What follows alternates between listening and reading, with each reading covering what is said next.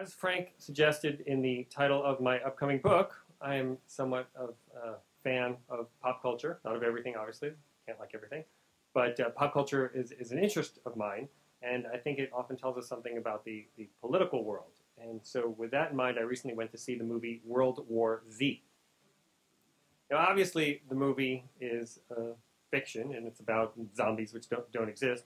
But I watched the movie with a different lens. I watched the movie from the perspective of someone who had worked on not just bioterror, but also just the whole issue of biopreparedness, which looks at the possibility of man-made threats, but also threats that come in nature. And from that perspective, the movie was really a frightening look at what could happen if there were some kind of viral, lethal pandemic that efficiently transmitted from human to human that we did not have a countermeasure for. That's what the movie's really about. The zombies are kind of an afterthought. And the movie shows what happens societally in the case of this type of threat. And there are a couple of things that I noticed in the movie that really tracked what happens in reality. Number one thing you see is very quick breakdown in the social order. And in the movie, there's this one scene where Brad Pitt is at a supermarket that's being looted. By the way, if any of you have not seen the movie or are concerned about major spoilers, I won't give any. But there's sort of setup stuff. Brad Pitt's in a supermarket, and there's kind of wild behavior going on, and he's forced to use a firearm to protect himself and his family. And a policeman rushes up. And as the viewer, you're thinking, uh-oh, how's Brad Pitt going to explain that he's really the good guy and the hero in the face of this policeman who doesn't know what's going on in the situation? The policeman ignores Pitt, runs to the shelves, takes off what he needs, and runs away. And this is really something that is a fear for pandemic planners, for all disaster planning, is that the first responders won't all serve in the proper first responder capacity in case of a crisis. And we saw this in New Orleans during Katrina, when about 1/3 of the New Orleans Police Department didn't do their duty during that terrible crisis. I'm not blaming necessarily everybody, and people have different reasons for why they act, but if you're a pandemic planner or a disaster planner, you need to keep that in mind. Another thing that comes up in the movie, and I'm going to talk about this a little later when I talk about MERS, is one of the characters in the movie says that the airlines were the perfect delivery system for the virus, and they are. And it is a concern. In this globalized world, you have people traveling all over the globe at any given moment, and they could be carrying something that is dangerous and deadly. Another thing that you saw in the movie is that what saves the day, or what is the possibility of hope, at least a possibility of hope, is not military might, but scientific knowledge. And in these kind of cases, you're not looking for who has the most tanks or the biggest weapons, but who has the best scientific minds and the research and the capacity to address it. And one other thing is that the virus originates in Asia, where a lot of the threats have been coming from. Many of the avian flus seem to start from that region of the world. In 2003, it's instructive that in 2003, when the SARS virus broke out, SARS killed about 800 people and cost about $30 billion of damage worldwide. In that instance, it started in China, and the Chinese were very quiet and closed-lipped about what was going on. They didn't share information. They didn't share samples with Western health authorities, including the CDC and the World Health Organization. And it's one of the reasons that the virus spread as dangerously as it did, and it actually reached Canada. It didn't reach the U.S., but it did cause a fair bit of damage in Canada. Fortunately, in this last outbreak in China of the H7N9, we don't know what the eventual disposition of that will be, but the Chinese have been, I think they've learned their lesson a bit, and they've been much more forthcoming about the challenges and recognizing the need to work with the Western health authorities. Now, one other thing I wasn't planning on talking about, but since I came here, you'll forgive me, but I noticed there's a little bit of overlap between the security policy people and the pro-Israel crowd. So I will talk a little bit about how the movie depicts Israel, which is a big set piece. So almost a third of the movie takes place in Israel. It's one of the big countries they visit.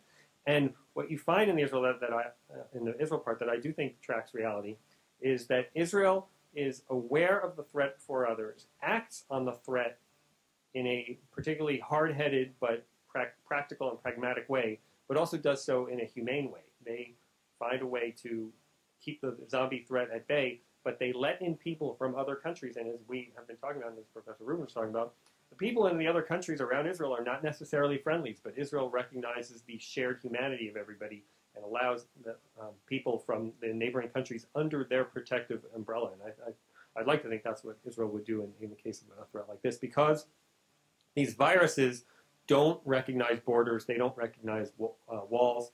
If something were to break out, not zombies obviously, but if an H7N9 or some type of avian flu broke out in the Middle East, it would affect Israelis and Palestinians and Jordanians equally. And from my visits to Israel with Israeli health officials, I was surprised and pleased by the level of cooperation and coordination that goes on between the Israeli health officials and the Palestinian health officials. And this is corroborated to me by both the Israelis and the Palestinians. And there's actually a hotline that's on the desk of the Israeli health minister and the Palestinian health minister, and they do coordinate a lot. But let's get out of the realm of movies and popular fiction and go into the realm of reality. There is this disease that's going on right now. It's called the MERS. Frank said it's the Middle East Respiratory Syndrome. It seems to have originated in Saudi Arabia. It appears to be a coronavirus, which is similar to the SARS outbreak, which I said was something that cost 800 lives and $30 billion. And it seems to be quite deadly. There's been about 45 deaths so far, 80 people infected. Now, this means that it hasn't spread that far, but the fatality rate is quite high. And with these diseases, you're of kind of mixed emotions, because if a disease has a very high fatality rate, it's obviously deadly and dangerous, but it tends not to spread as far because the people who get it aren't ambient, they don't travel around.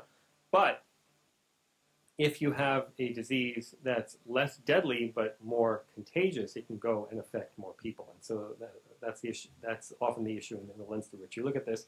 This particular disease is right now problematic in Saudi Arabia. And the thing that Frank and I talked about on the radio that he wanted to talk about is the fact that the Hajj is coming up in October.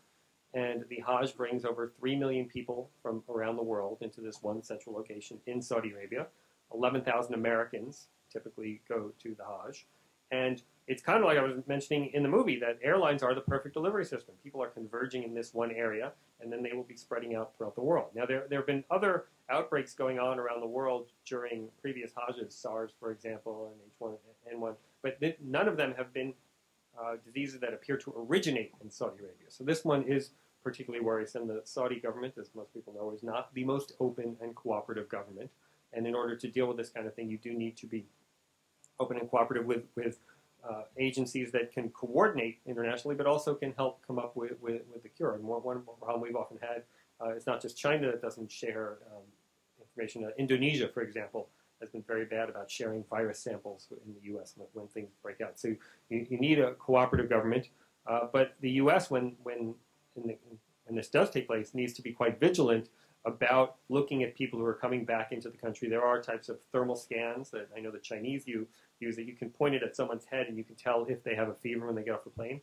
I know that the U.S. has quarantine facilities at our major airports. I've in fact toured them when I was at HHS, where they can set off an entire wing, and it's mostly at the coastal airports that have the largest number of international travelers coming in. And there's really something like a dozen airports that really carry the bulk of international travelers into the U.S. And those airports are equipped to do this kind of quarantine, where they just set off an entire wing and nobody can go in or out unless they're approved by health and security officials.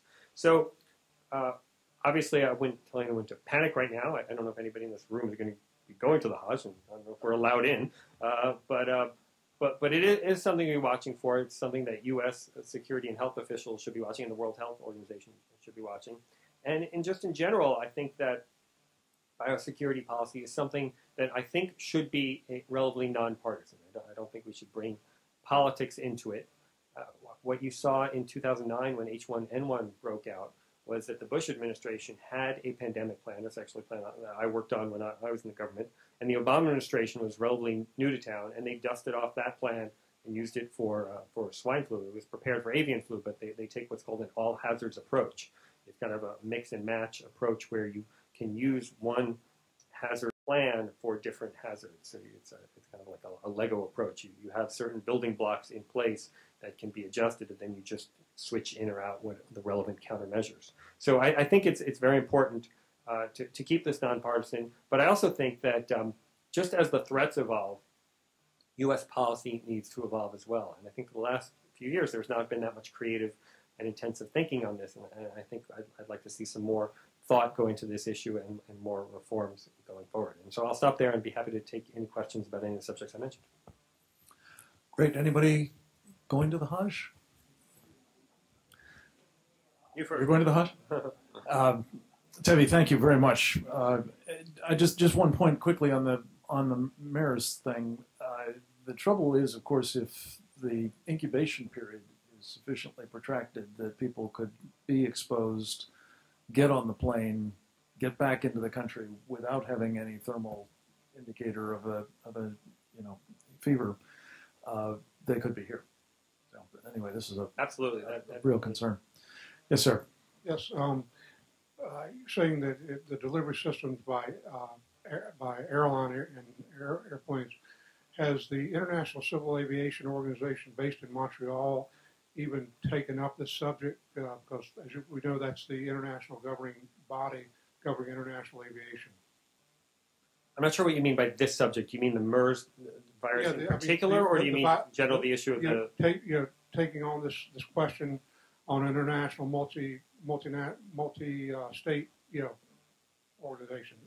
I mean, I know they've talked about the issue of viruses being transmitted, and there are procedures and protocols for how to deal with these kinds of things, but I don't know that they've addressed MERS in particular. And I think it's kind of early in the threat stage for them to have talked about it.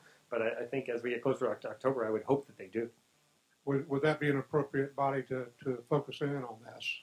I think that will be one body. Obviously, the World Health Organization is another one that's important, and the CDC. Okay. Anybody else? Ben? Thanks, Tevi. Are you following the funding situation at all as far as protecting against bioterror and pandemic planning, that sort of thing? We're in a budget-cutting sequestration environment after all. Yeah, I am, and sequestration has affected, as it's affecting every place in the government. And look, I'm a deficit hawk. I think we need to be cutting spending in appropriate places. I would not put this on the top of my list of places to cut. There's a lot of inappropriate and questionable spending going on in the U.S. government. There's this interesting book that just came out by Kevin Williamson from National Review. And it's called The End is Near, and it's going to be awesome. And he talks about the concept of the public good. And he said that government spending should focus on public goods. The classic example of public goods, obviously, a lighthouse. Back in when shipping dominated international transportation, it makes sense for government to pay for a lighthouse. And so similarly, I would put bioterror in this public good space. However, what Williamson says that I found disturbing is he said that only 1/3 of U.S. government spending goes on public goods, and the rest of it goes mostly to transfer payments. So I think we need to look at spending from that perspective of where we can really focus on things that the government should be doing, and we should do a little less of things that the government shouldn't be doing. I also am an advocate of what Tim Pawlenty, when he was briefly in the presidential race, called the Google test. If there are things that you can have, if you can find these services by Google, by a private sector organization doing it, you shouldn't necessarily have the federal government doing these services. So I think we just need to be smarter about how we spend our money overall, and that will allow us to focus the resources we need on bioterror, because I think that is important use of federal taxpayer dollars. On what? You touched on it briefly with some of the centers where points of entry are there. If something were to break out, and using the example of the Hajj, where you've got 11,000 people that are going to be entering the country at several ports of entry, not for that event, but some future event of that nature, how quickly could we arrest travel and concentrate it into several locuses, such as the old Ellis Island? I mean, that was one of the leading medical facilities in the world at its time, treating blindness and various cures. But it was because they could concentrate people there, they could isolate people there, and deal with the issues. Without having the entire country go into a neurotic breakdown or a joint conniption fit, how likely could we arrest travel into certain areas so that we could have the CDC and other entities deal with this problem? It's an excellent question, and you mentioned Ellis Island. I actually had a great aunt who was sent back across the ocean because she had conjunctivitis, which is not deadly and relatively treatable. But my thought on this is that you asked two questions: how likely and how quickly. Quickly, it could be done very fast if we decided the threat was compelling enough. Likely, I think, is less so, because I think there's a lot of interests arrayed against it. Obviously, the airlines don't want to see it happen, and there's a very high bar before the U.S. government would do it, and we didn't see it in H1N1. We didn't see it in SARS, although that didn't affect the U.S., and maybe the Canadians should have thought about doing it. But I think it would have to be a really disastrous circumstance, and I think by the time we did it, it would probably be too late, not because we don't have the capacity to do it quickly, but I think we don't have the political will to do it quickly. That's a good question. Sorry? Right. It would have to be Ebola-esque, but far more prevalent.